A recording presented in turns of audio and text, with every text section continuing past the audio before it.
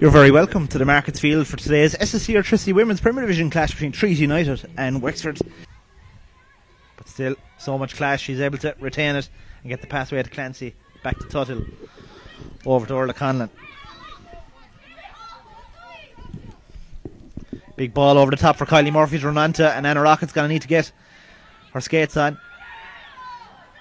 And that's a really poor goal for Treaty to give away. Anna Rocket left it for Anne Eliak, and Eliak left it for Anna Rocket, and it's Keola Bergen who scores against her former club, and it puts Wexford a goal to the good, despite being probably the lesser of the two teams in the opening 11 or 12 minutes. It's Wexford who take the lead here. Treaty United 0, Wexford 1. That's a really poor goal for Treaty United to concede, and they're on the back foot here.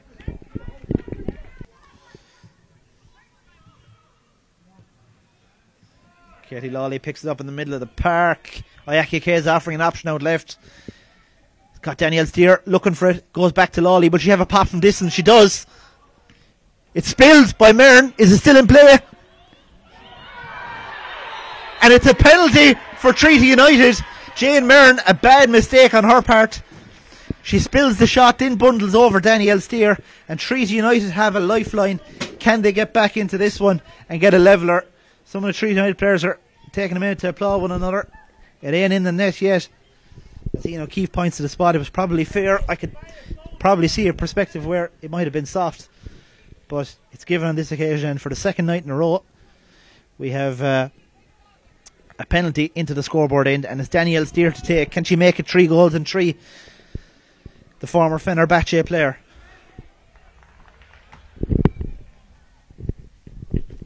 Danielle Steer versus the Irish under-19 reserve goalkeeper Jane Mern. It's a massive moment in this game. Can Treaty United draw level? Ian O'Keefe looks at both players and blows his whistle. Steer versus Mern.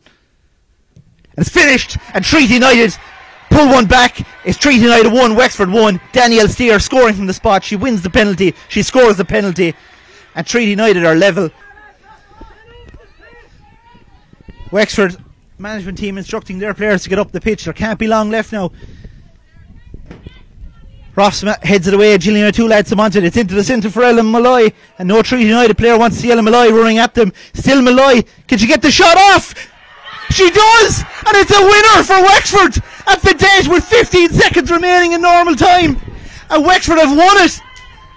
Heartbreak for Treaty United, who deserved a point at the very minimum from this game, but Ellen Molloy shows her class and she scores to give Wexford 3 points. Absolute heartbreak at the Markets Field for Treaty United, but what a game we've been treated to.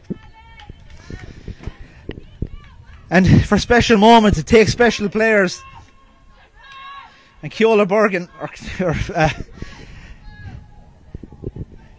Ellen Molloy puts Wexford in front, and it's the last kick of the game, and it's heartbreak for Treaty United.